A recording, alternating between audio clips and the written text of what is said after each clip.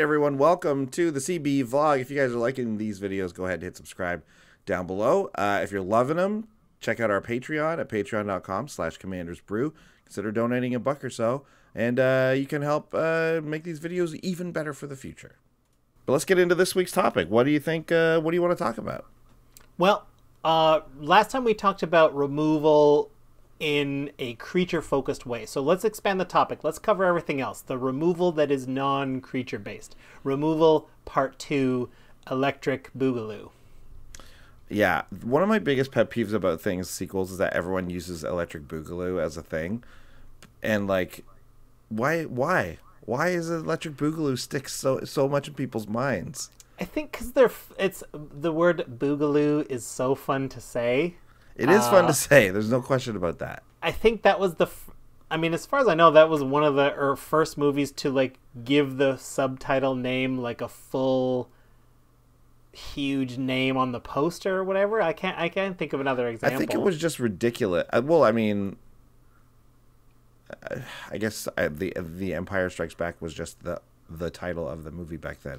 Yeah, they didn't actually call it. 2. Yeah, but like Star Wars 2, or Star Trek 2, The Wrath of Khan. Oh yeah, that was a famous one. Like I think lots of movies did that, but Electric Boogaloo, I think, was just like, what does that mean? It has never. Those words, you hear them once and they never leave your brain. Yeah, they never make any sense. But that's what this is. You're right. Removal Part 2. That's true though. The non-creature removal discussion. Right. And then one thing we want to clarify. So last time we talked about creature removal. Now we're talking about every other kind of removal. Last time I made a statement saying that I only want instant speed. I don't care about sorcery speed. And I want to clarify that was for my creature removal. Because creatures, people were very good at pointing this out of the notes. Creatures attack you and you must have an instant to deal with creatures attacking you. You can't, like, that is by definition in the instant time of the game. So that's why creatures are the most dangerous during your opponent's combat steps. But other removal spells, I'm flexible enough that if it deals with enchantments, artifacts, lands, planeswalkers, any of the other permanent types, I'm okay with it being sorcery if it's very efficient or very flexible, because those permanents, we can usually wait until things if we need to. Yeah, Dreadbore came up, I think, briefly, and that was like the first targeted removal spell that also hit planeswalkers, I think. Yeah. So I mean, like, if that's in there for planeswalkers, fine. But as far as creatures, it's not good enough in my opinion. I mean, you still have a heroic intervention that does it at instant speed. So, anyways, yeah. But you're not gaining it so much from that, which I think was the point, though. Yeah. Yeah, and so when we're only talking about creatures, sure, I'm gonna make a hard stance. It's got to be instant. But when we're increasing flexibility, when we're dealing with the other permanent types, other things matter. So there's 4 other permanent types besides creatures. There's artifacts, enchantments, planeswalkers, and lands. We're going to spend a second on each type of permanent and like how we approach removal for those things and the kinds of things we think about, and maybe some things you could be thinking about too. Yeah, so obviously starting with removal, we're talking about all these other things. We want flexibility, right? You want to be able to hit as many things as you can. And last time we did talk about some of the ones that do hit all permanents, or usually actually it's non-land permanents. So lands are usually the odd man out there, but you'll be able to find a few spells that hit creatures, which we're not really talking about, but artifacts, enchantments, as well as planeswalkers, like we said, non-land permanents. Your utter ends, your what's it called? Anguished Unmaking. Anguished Unmaking, thank you. Status statue now, the statue side. That's a good one, yeah. And something that came up on some other podcasts recently, they were talking about the card like Putrefy, or I think I thought of Mortify, which is kind of like the enchantment version of that. The reason you're seeing that card pop up a lot is because it's got some flexibility to it, right? It can also hit an artifact as well as a creature. So creature, very important to get some flexibility there. There aren't that many that hit all these things, so the ones that do are really good. Like Vindicate was good because it just hit any permanent, right? You can even hit a land with that one. Right. Yeah. We can compare that to Assassin's Trophy, the newly printed, that also hits any permanent. Yeah, very good. Yeah, absolutely. Great. So let's talk. There's lots of cards that destroy artifacts. We're going to talk about artifacts first. Artifacts and removal. Artifacts are an interesting permanent type because many decks, I would say, most, if not all, of their artifacts are for the purpose of ramp. If you're some sort of like, and maybe there's Swiftfoot Boots, maybe there's Lightning Greaves in there to help give your commander hexproof or protection or haste, but for the most part, you don't necessarily want to spend a card on every single one of your opponent's artifacts because a lot of them are just ramp, and it's not worth spending a card to slow them down by a mana. Yeah, which is why when we talk about artifact removal, mass removal is very important. We all know how good Vandal Blast can be because it hits those mana ramp cards. Not only is it a one-sided wrath of artifacts, it hits mana, it hits everything else.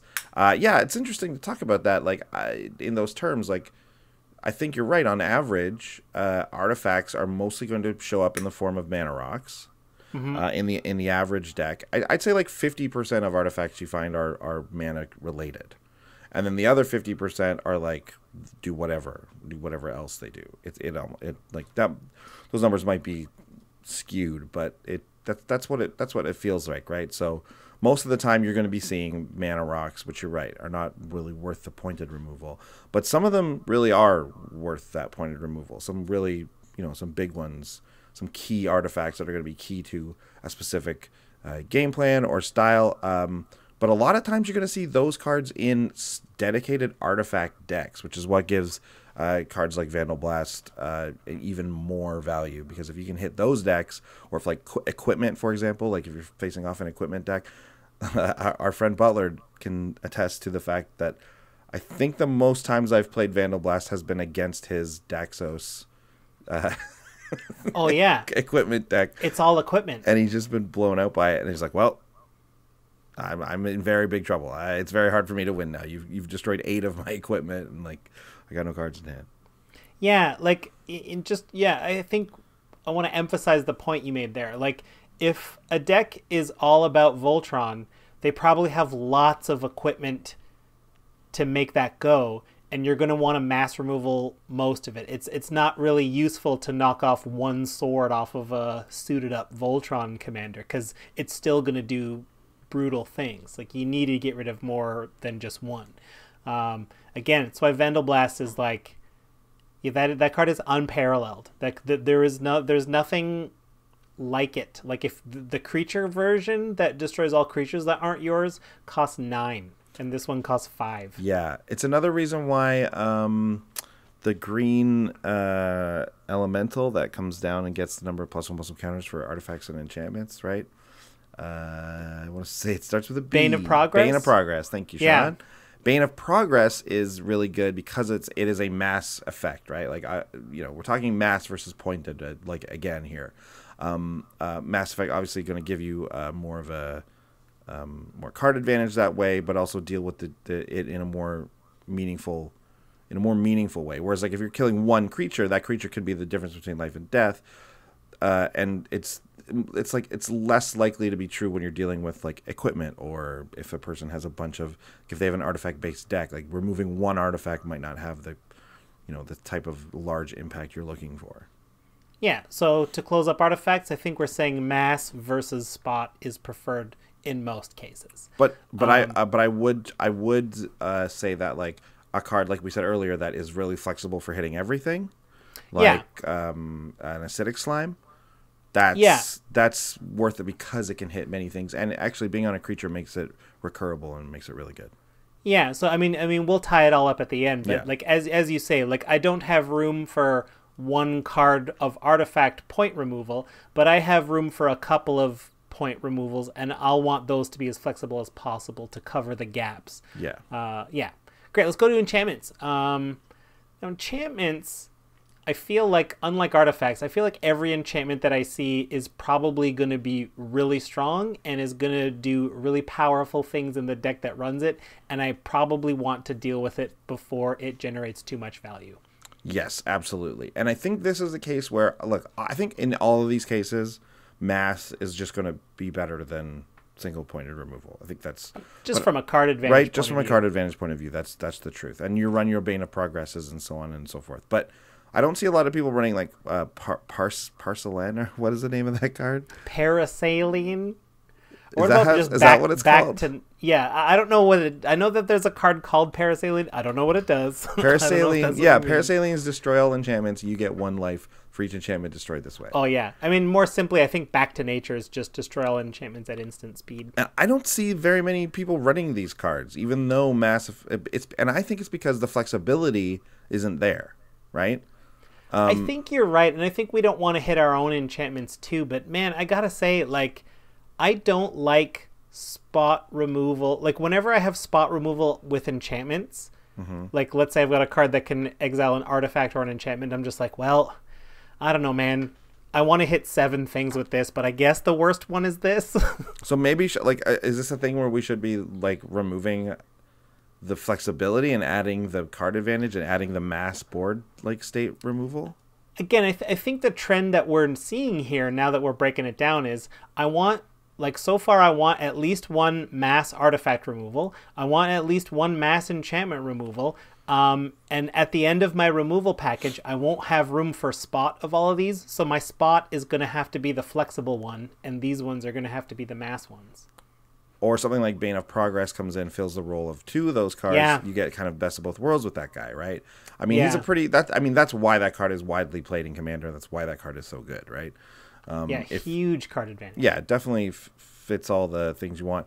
There's some other ones like it too, like Wave of Vitriol also causes you to get rid of. It's a wipe for enchantments, artifacts, and non-basic lands actually. But yeah, but I think the way that we end up doing it, mostly from what I've seen, is that you lean towards that flexibility, like we're talking about. Artifacts and enchantments obviously get hit. If you can include lands and planeswalkers in that, you're just laughing. But just talking about it here, like, maybe there is some room for these video game fans will like it, mass effects over over some of these other cards we're kind of used to. It's interesting. I actually didn't think about that even going into this very discussion. It's very interesting. Like, I mean, artifacts and enchantments, the removal that deals with these things often deals with it together.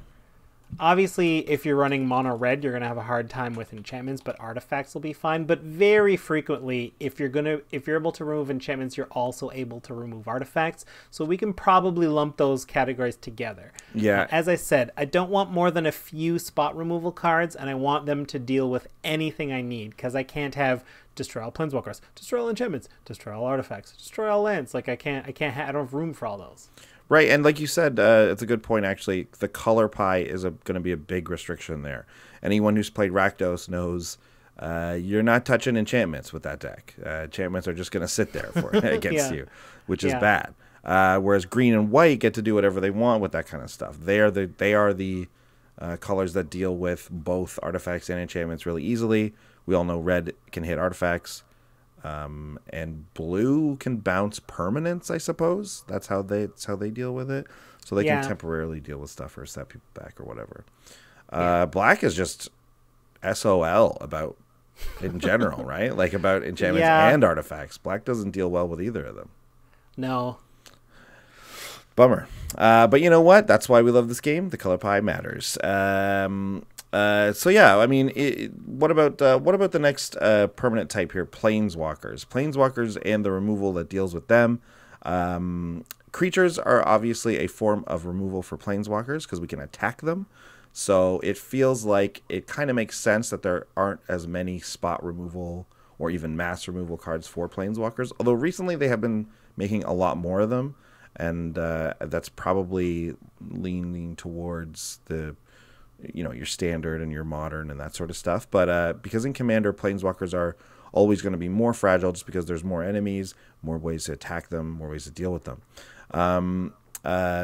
But yeah, it's also recently we've had that rule change of like if something could hit a player or a creature, like it was like if it could hit a player, you could redirect it to a planeswalker. Well, now it can just target the planeswalker directly, which has changed some cards significantly, right? There's some cards that did some incidental damage to a player, like as they destroyed a creature, for example. Well, that you could used to be able to hit a planeswalker with that, but now you can't anymore. Yeah, so in those ways, it's harder to deal with planeswalkers. But as you say, like, they have been giving us more tools to deal with planeswalkers, and they have been tuning down planeswalkers slightly. So, I mean, tell that to Standard. well, I mean, yeah, Teferi's ridiculous right now, but I mean, for the most part, they're getting better at it. Yeah. And I mean, that just speaks to that, like, this is also a new permanent type. Like, planeswalkers, Magic's 25 years old. Planeswalkers were not around for the first half of it or more. So there just aren't as many cards in the pool that have been designed to deal with this permanent type. Green gets a pass sometimes because they often said non-land permanents. So if they invent a new kind of permanent, those will still be able to deal with them, whatever they are. Do you include much removal for planeswalkers in your decks, for example? Well, no, I don't include, like, I mean, if it says destroy a creature or planeswalker, I would consider it. But the problem is, like, as I said, like, you made a good point. Creatures do attack planeswalkers. That's how I'm going to deal with a lot of them if possible. And I feel like in a multiplayer game, it's sometimes, I feel like it's not always, but it's usually pretty easy to get the table to turn on the planeswalker. We can usually team up and be like, okay, we all got to work together and make sure that this thing does an ultimate. So I can knock it down by 4. Can you knock it down the rest of the way? Okay, good. Yeah. And so I feel like I don't need a spell to do that because I can get the table's help. And that's actually the preferred way to do it anyway. Yeah. If I can get the table to work with me on something, that's way better than me having a card to do it, because now I don't got to spend an actual card resource on it. You know what planeswalker removal is? Flying. Basically. That's what planeswalker removal is, yeah. Yeah. But, you know, it's still nice to have it if you can get it once in a while. Speaking of there isn't very much mass planeswalker removal, actually. There's only there's a in Garrick's Wake is one way to do it, I know. That'll do it. And then can't you pick planeswalkers for that black-white 6 CMC a massive one? eviction or Merciless Eviction. Merciless Eviction, yeah. Yeah. We're so bad with names now. Actually, you're 1,000 times better than I am. I'm terrible with names now. Finally, what do we have? Lands and removal. I think this is one of the most overlooked areas of removal for Commander. For some people, really focus on it, and if you're in a spiky meta, it is very important. It gets even more important because, you know, there's a lot of, if you know, spikier metas tend to work with more expensive cards, and those more expensive cards tend to be lands, and they tend to be very good, like utility lands and things like that. Your Gaia's Cradles, even just stuff like making tons of mana and things like that. So, and then recently too, the big resurgence of those Alskanta flip cards that turn into utility lands, right? Now a lot more people have access to an equivalent of Maze of Ith, or an equivalent, or just that whatever Conqueror's Galleon turns into. So powerful. Agreed. I think that land removal is more important now than it's ever been in Commander, because of those Ixalan lands. It's absolutely it's so important. We've got more Gaia's Cradles out there, you know. Growing Rights of Itlamox, and what's the one? The Academy Ruins? No, it's something else. Oh yeah, it Tolarian is... Academy. Tolarian Academy. It's Tolarian Academy, but I forget the new name of it. That's that. We have Tolarian Academies running around out there now. Like, it's you need to include land removal, and I personally am always looking for one or two ways, at least, to do it. Permanent removal is obviously one way. But one thing I'll say is that there's a lot of lands that have land removal, and we're all very aware of, like, you know, Wasteland, if you can, and what's it called? Strip Mine. Strip Mine, if you can get those. Those are the classics. Those are the, you know, slightly more expensive ones. But there are cheaper options out there these days. They tend to, like, go up in price a little bit if they're any kind of, like, efficient, because Modern really likes them. But, you know, you can still find some reasonably priced Ghost Quarters. There's Tectonic Edge. Tectonic Edge is one, yeah. And if you're in red, you can use that the one that came out, the Cycle in Dominaria, the red land. Memorial to War. Yes, there you go. So yeah, I mean, you can find it if it's out there, and any kind of, like, spell effect you can get on a land is great. And one thing I've noticed that people are not really not willing to do because of the way the cards work usually is they're probably not going to spend their land destruction on your land destruction if it's a land, because then you first of all because mostly you'll just do it and do it back to them, but yeah, and if they do, it's like big deal. Yeah. Oh, so I agree. Like all those points. We don't run mass removal for lands, generally speaking. That's kind of taboo. Your meta may vary, but generally speaking, you just got to deal with the spot removal, which makes it that much more important.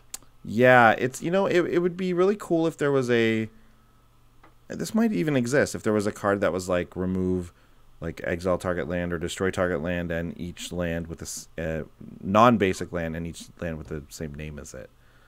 If you made it cost too much for competitive formats, but make it good for Commander, like, and you can hit this guy's Maze of Ith and this other guy's Maze of Ith, or this guy's Guy's Cradle and this other, and the same one, right? Like that would be something. Or like Strive it, like it's like a 5 mana card, and then you can Strive it for 1 extra or 2 extra or something like that. That'd be cool. Let me Strive it. Yeah, Strive it. Why not?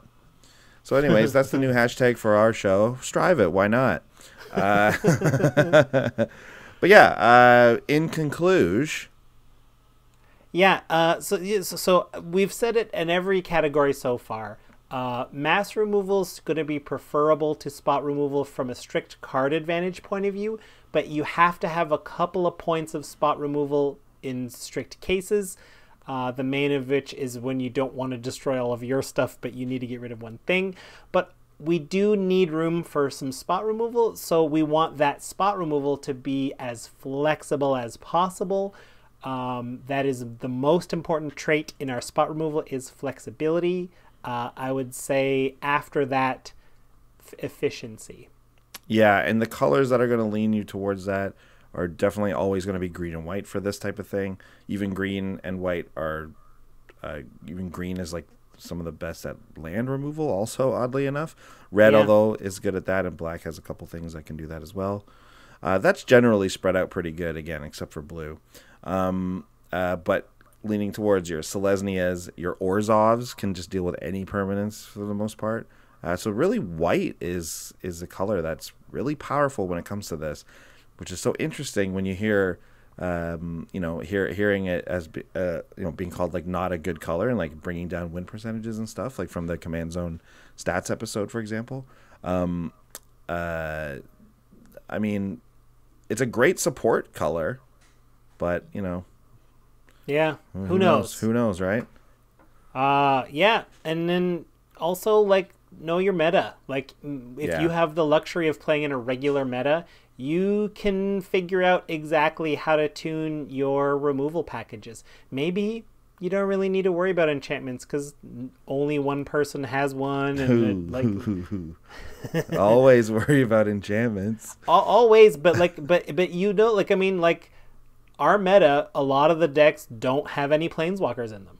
So True. That's another reason I don't run a lot of planeswalker removal, because like I usually don't see them. We have one Super Friends deck, and when it comes out, everyone just attacks it until, I don't know. Until they're all dead? Until they're all dead, but I want to say that's true, but then it's not. But that's because Super Friends decks are like kind of a interesting way to protect planeswalkers, oddly enough. Because when there's so many of them out, it's just like, well, like you kind of get like burnt out on doing that. You're like, well, I don't want to keep attacking them. Who cares? I don't know. Anyways, but that's probably a topic for another episode. So yeah, what type of removal are you guys playing in your decks? Let us know in the comments. Let us know if you're playing any effects like that just destroy all enchantments, for example. Has that become something that's popped up as being important in your meta, or if you think in Commander as a whole? Like I've been eyeing those destroy all enchantment cards for a while now. Oh man, I started putting, whether or not it's worth running in some decks. I'll run it back to basics in a few decks. Yeah. Yeah, I mean it always depends on how many enchantments I have too. Like is my deck huge on enchantments? Then I'm not going to. But again, that's why Vandal Blast is so good, because you get to run all the artifacts you want and you don't care. That doesn't. I don't know if that exists for enchantments. I'm gonna see if I can find that. Back to nature. Back to nature. I'm sorry. Back to basics is something. Back to basics is a blue thing that doesn't let lands on tap or something. Right. Very different. But yeah, back to nature. One and a green for the instant. Destroy. One and a green. Destroy all enchantments. Instant speed. It can't be beat.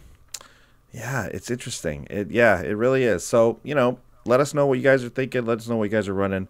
Do you have some secret tech, some secret planeswalker removal, some secret land destruction people aren't really running these days or they don't know about? Let us know, and maybe we'll talk about it next time. But yeah, otherwise we'll see you guys next week. Remember to hit subscribe if you're liking the videos. See ya. Bye. Big thanks to all our patrons who make these episodes possible. Yeah, and if you want to check out more comedy videos, check out our Brews News playlist. Make sure you follow us on Twitch TV to see when we play live. If you want to chat with us, head over to Twitter. We're @CommandersBrew. And please hit subscribe to ding the bell and find out when we got new stuff coming out.